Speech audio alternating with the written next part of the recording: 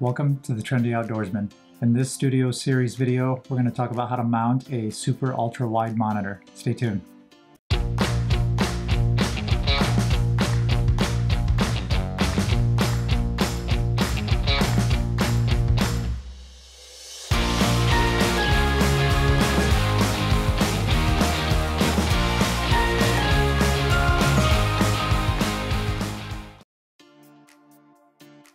First, we'll start with the 49-inch super ultra wide monitor. It's a 5K monitor. This thing is a game changer for productivity.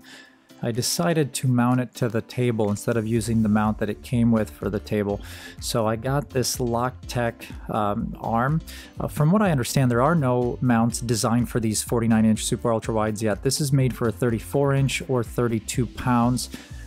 Based on this situation, this monitor is only 27 pounds, so I thought it should be fine in terms of the weight and supporting it. It has a 100 by 100 VESA mount system, so it should match up perfectly, so I thought I'd give it a try. It looked like it was going to work, so I mounted it to the table, and then I had my wife put the screws in as I held the monitor up. So far, we had no problems. And then afterwards, I just tested it by doing the sensitivity of the gas shock, and it seemed to be perfect. So moving on, I did the same monitor mount for the iMac, except I had to get the Vivo adapter. They're like 15 bucks. This will allow the iMac to have a mount on the back of it to attach a mount to it. It's pretty much the only way to mount these things, and that ended up working out pretty well, I think. So then what I did is I just attached the iMac mount to the side of the table with the other one for the big screen in front of the table. So it's kind of a great system here and very minimalistic looking as well at the same time. Next, I ran all the wires through the back and into, this is the iMac in this case, and what I did is I used electrical tape to essentially hide all the wires with white electric tape so it's a little more clean. And then the mount comes with these black adapters, these covers that you can just put on underneath and put all the wires into the mount itself, so they're out of the way and yet it still turns. It's a very clean and minimalistic look. It's awesome. The reason why I really like this is it's a gas shock, so it easily, you can see here, it can easily go up and down with just a little bit of a touch. And the nice thing is you can turn it, you can twist it, you can do just about everything with it very, very easily once it's installed. You can see the other perk that I really like about it. It has a couple of jacks on the front, which I'm not going to use, but I am going to use the USB. I did run the USB from this guy under the desk and all the way around to this guy right here. So you can see the USB plugs into there. There's also a couple other USBs. It's really hard for me to get in here to show you. But there's 3 USBs, or 3 or 4 there, that I can just charge my quick gadgets if I need to, or iPhone or something like that. That's from IKEA, so that taps into that guy. I use the same exact monitor arm for the iMac, the 5K iMac, the 27. As you can see here, this is the same exact system with the USB.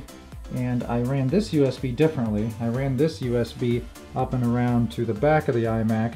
So essentially if I want to, for example, hook into my 4 terabyte hard drive there, I just plug this guy in, and this is for my time machine, so I can then back up everything on my computer if and when I want to do it right there. So it's very convenient. The other hard drive I have here also runs through this as well, and it runs into the back of the monitor. That's a 14 terabyte. That's for all my footage that I'm filming. And I had to get this adaptive, that's a Vivo adapter, essentially because you cannot remove these very easily for the iMacs. So this adapter from Amazon, which I think is like 15 or 20 bucks, makes it so you can put a monitor basically right onto the mount, which then mounts to the iMac mount. A lot of people don't like it because you can't remove it, but I actually kind of like it because I added this little feature right here. And that, of course, I can then put in my micro SD as well as my standard SD and 3 other USBs, all very easily accessible on the front of my computer instead of having to reach around to the back of the computer every time. So it's very convenient. I'm running the ultra wide with the iMac with a mini display port to HDMI, And then I'm also running, and that only runs that at 1080.